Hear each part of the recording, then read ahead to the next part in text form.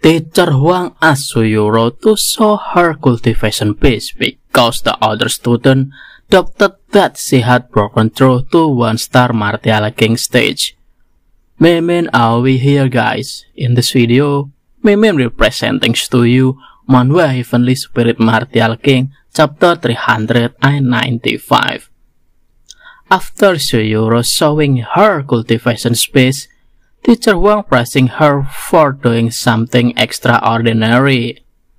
After outer disciple examinations, Suyuro can become an inner disciple of Qinglong Academy. Suyuro then expressing her thanks for Teacher Huang's praise and said that she would continue to work hard.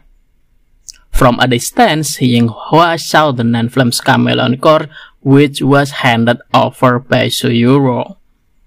This made Chen Tianlin curious. How did Suyuro get it? At that time, as Yanmeng remembered, Lin Yan and Suyuro also ran away. So, why did the 9 flames chameleon still die in their hands? Not to mention, Chen Tianlin and Yanmeng were able to escape because of the space talisman. So, Chen Tianlin wondered how did Suyuro and Lin Yan kill the 9 flames chameleons. The thing that crossed Yanmeng and Chen Tianlin's minds, Suyuro did it after she succeeded in refining Martial King Ginseng and broke through to Martial King stage.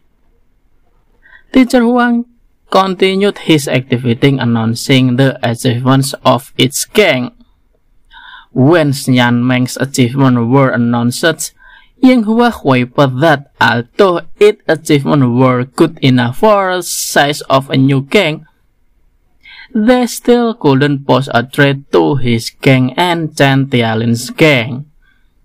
Chen Tianlin himself boasted that there was no place for Yanmeng in the top 3. However, they didn't know that Teacher Huang had not finishing his word.